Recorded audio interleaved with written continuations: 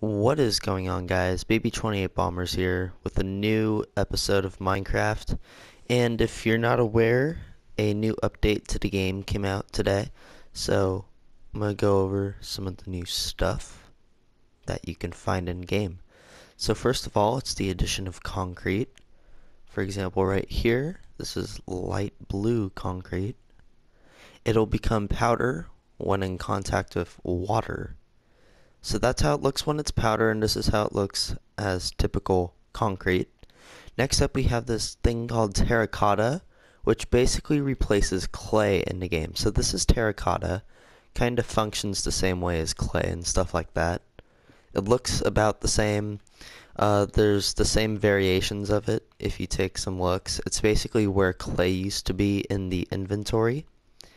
And then finally, you can put down chorus plant and chorus flower now, whenever it's mined. I can't really put it down in creative, I don't know why. Oh wait, actually. Let's see.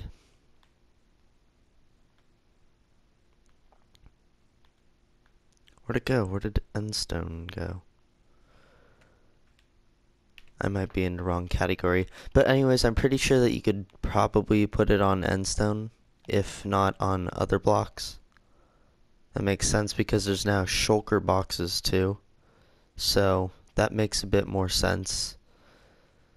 Anyways, yeah, you can put this stuff down on endstone. Finally, moving on, we have glazed terracotta, which looks so much cooler than just regular terracotta. And here's some of my favorites. Now, if you're building in creative, you can find this stuff right beneath concrete powder. You can find every variation of it. Quickly go through these. But anyways, it looks like there's a lot of cool stuff that they added to the game, kind of for like a background effect or a looks effect to make the world kind of pop more with better colors and stuff. I mean, I figure that's why they added concrete and of course regular terracotta, and then the glazed terracotta is like the icing on the cake pretty much, because it just has such a great visual effect on it. And then they also did change the color of some dye. I don't really notice it too much looking into it, but there's probably a few changes if you look closely. I can't really tell though. And then other than that, the game is about the same. You've still got your typical arrows and stuff, potions, all that sort of things. But that's about all I wanted to mention, just some of the new things you can expect in the game. And then also, if you're putting down certain blocks, you will find that you can have new sound effects for that sorts of things. So yeah, there you go. There's your chorus plant. And then chorus flower, or the other way around.